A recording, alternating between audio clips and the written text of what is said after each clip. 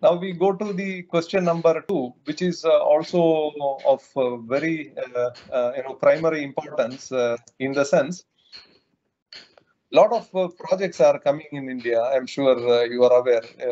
In the sense, large projects. Recently, some of the large projects, the references are made not to the Indian regulations or Indian standards. I don't want to name the project. That is why I'm not disclosing. But major project, thousands of crores worth government of India projects. The consultants are, of course, from Europe and America and probably from somewhere, and they were always referring to the compliance to their national standards rather than Indian standard and Indian regulations. Say, for example, the safety has to be as per the British standard, then something else is from the German standard, some part is from the IEEE standard, and so on. So a lot of participants also asked this question, which we modified a little bit.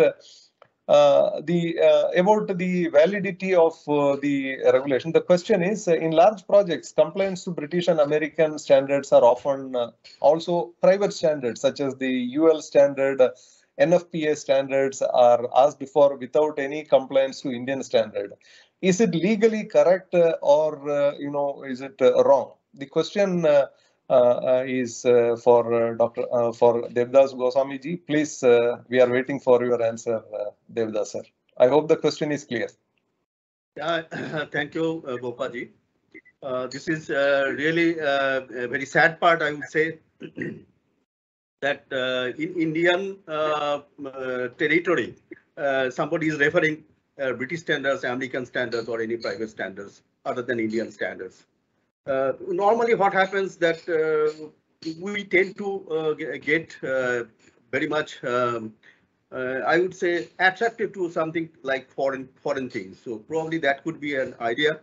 But as you rightly said, it is not that, not only that, because it is not common public that they are referring to, but there are big consulting firms, those who are executing projects in India.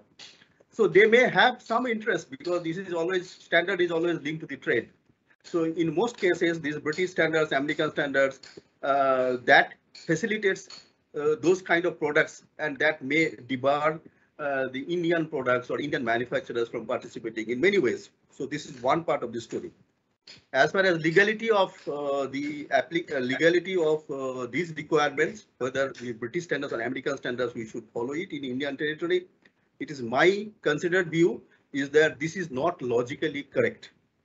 Now, if we refer to Regulation 12.2, it says that save as otherwise provided in these regulations, the relevant code of practice of the Bureau of Indian Standards or National Electric Code, if any, may be followed to carry out the purpose of this regulation. And in the event of any inconsistency, the provisions of these regulations shall prevail. We have to keep in mind the regulation is passed or is part of the Parliament Act process. So this is the national law. Nobody can ignore that. So the regulation has to be followed in Indian soil. Nobody can ignore regulations to be complied with. So as per the regulation, they have to follow Indian standards and National Electric Code wherever these are applicable. But unfortunately, these regulations in this clause, it says that BIS or National Electric Code, if any, may be followed. This may word can give some leverage to somebody to quote something else. So yes, Mukul Kumar and Mr. Rathod is there.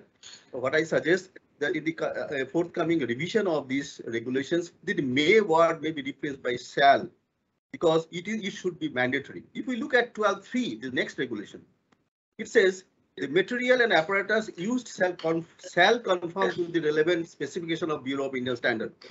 So here the shall word is appearing. So shall word will make it mandatory. And in the Indian soil for any projects is executed, it should be the Indian standard or nationality code. And it should not be British standards or American standard, because there are a lot of problems as far as electrical safety is concerned. There are a lot of issues related to the safety is concerned, which takes care of by Indian standard and definitely not the British standards. Legality of the whole thing would be valid if anybody follows the Indian standard in Indian soil, and definitely not British standards or American standards. I hope that my clarification will help, and my request to CEA will come out with a new regulations with what shall in place of this. Thank you, Gopa. Thank you very much. Thank you very much, sir. Now, anybody else from the panelists would like to answer? Thank you, Devashish Sahab. Basically, we will take your advice and we'll definitely incorporate in our in forthcoming regulation. That will take care, sir. Maybe the Gopa Kumar Sahab pointed out about the wind project, sir. Beg your pardon, sir? That you are pointing toward the wind project. No, this is Bombay, Ahmedabad, this mega train, the fast train project. Not only that, lot of projects. Okay. Lot of projects are. Okay, sir. No problem, sir. We'll take care of that one in the forthcoming regulation. Because the foreign consultants, they are accustomed to their rules and regulations, but their rules and regulations cannot be made applicable in Indian soil. They have to follow Indian soil regulations. It has to be there. Yes, sir. Yes, sure.